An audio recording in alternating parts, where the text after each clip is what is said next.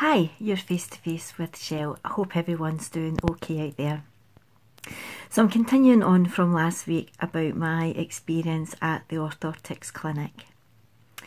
So after the first appointment going quite well and being measured for my splint and my insoles, I was called back a few weeks later to get them fitted. Now, as I said, it would have been helpful at the first appointment if they had told me that I would needed to buy a slightly bigger pair of shoes so that the insoles and the splint would fit in. But they didn't. And I certainly wouldn't have taken or worn my Vans. Now, again, it's not a brand of shoes I would actually wear, but I was given them as a present and I found them very comfortable. And because of my walking inabilities, they're working out quite well for me. So I went along and I went into the room, and it was the same nurse and student. And straight away they took my shoes and started ripping out the insoles. And I was like, whoa, wait a minute, what are you doing? Yeah, well, we have to fit the new insoles in. I'm like, right, okay, but it would have been helpful if you had told me. I'm kind of in a bit of shock because everything was going like a whirlwind when I was in the appointment as they're pulling out this splint and the insoles.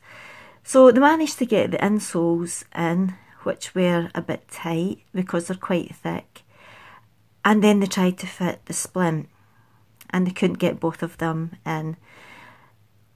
They managed kind of, and there's no way I could get my foot in. And then they said, oh, what size of shoe are you? Well, the size I was the last time that I came and the size that you fitted me for. I think they were getting a bit annoyed because they couldn't get the insole and the splint in my shoe. And I thought, well, you could have actually told me that I would have needed a bigger size shoe. So we decided to just put the splint in and let me have a walk about. And because of the design, it actually makes your shoe sit out about that much, which then obviously makes your shoe a bit tighter, and so it was rubbing on my heel, and I just thought, this is just a disaster. And it felt really weird to walk in, which is fine because I mean, anything new is going to feel a bit strange at first. So at the end of the appointment, they basically just said, oh, well, just, go away and it'll be trial and error. And you'll have to buy new shoes. Ah, yeah, okay, that's fine. I'm very lucky that I am in a position to go and buy new trainers or sneakers, but there's a lot of people out there that are not. And I'm like, just wasn't very impressed with the service. And I mean, if they couldn't get the splint and the insole in my shoe, how are they expecting me to do it? I mean, they're the professionals and I do have issues with my hands, so making it a lot harder for me to get the shoe, the insole and the splint in the shoe. When Chris came home, I showed him it, and he actually had to take the splint away and file it down because it was very rough. And he said any shoe that goes into, it's going to start, rubbing on the inside of the shoe and maybe damage it. So it wasn't the best of appointments. I was quite a bit down because I had myself built up, oh brilliant, I'm going to get insoles and a splint, and once I get used to the splint, maybe in a couple of days, I'm going to be walking a lot better. And that clearly hasn't been the case, because now I'm going to have to try and source shoes or trainers that will fit the splint and the insoles.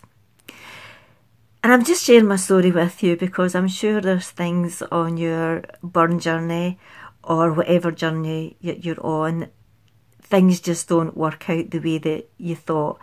And you may be looking forward to a medical procedure or a splint for whatever. I used to get splints for my arm and my hand to keep it down because my hand used to sit up like that, so to keep it down.